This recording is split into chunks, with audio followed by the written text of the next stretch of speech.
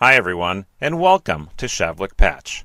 My name is Joe Andert, and I'm a technical communicator with Shavlik. In this video, I will be showing you how to use the advanced filtering capabilities in Shavlik Patch. So, let's get started.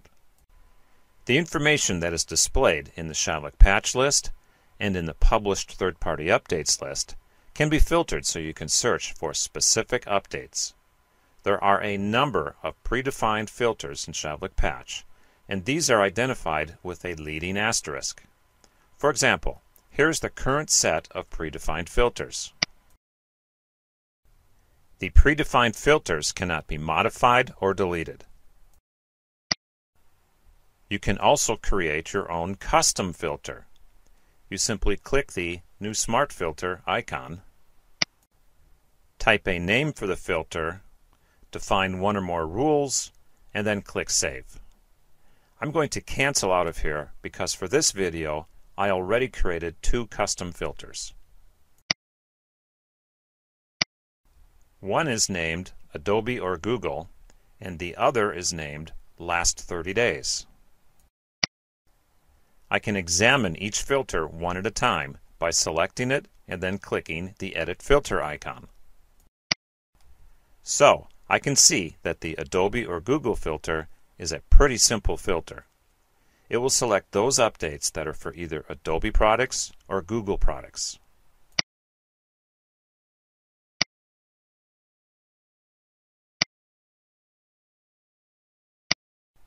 The Last 30 Days filter is also very simple. It will select all updates that were created within the last 30 days. But what if I want to use both filters at once? What if I want to search for updates for Adobe or Google products and I'm only interested in updates that were created in the last 30 days? I can't do this particular search with just one smart filter because it involves both OR and logic.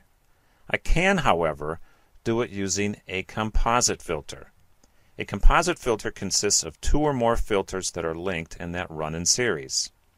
This advanced filtering feature enables you to repeatedly narrow your search of the updates within a grid by automatically running two or more filters back to back.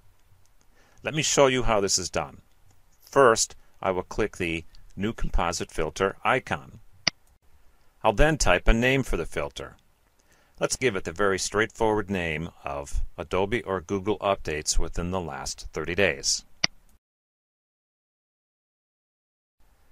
To define this composite filter, I will start by using the Adobe or Google filter, and then I will filter again using the Last 30 Days filter.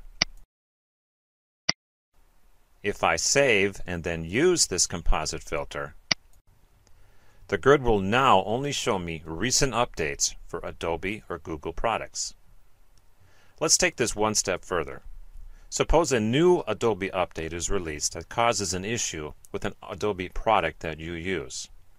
You simply create another smart filter that looks for just that update, and then you can add that filter to the composite filter. To show that here, I will quickly create a new smart filter that searches for the update named Adobe Air 15.0.0.249. And just a quick caveat, I am by no means implying that there's anything wrong with this update. I'm just using it as an example.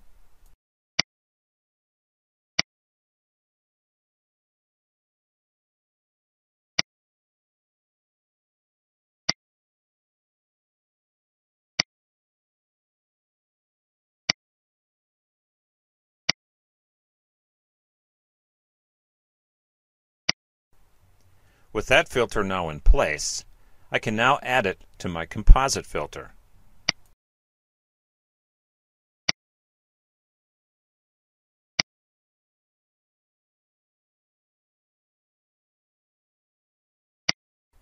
I will use it to remove updates selected by that filter.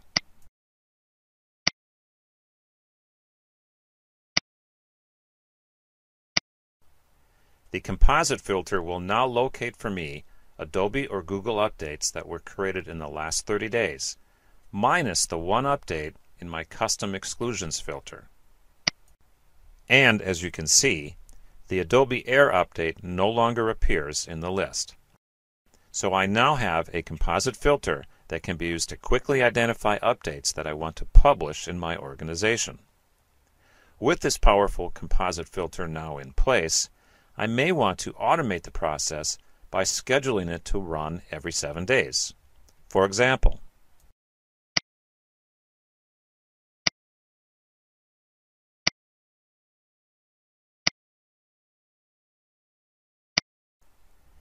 by using the composite filter within this scheduled task, every update issued for either Adobe or Google will be automatically downloaded and published every 7 days, minus any updates I know will be a problem.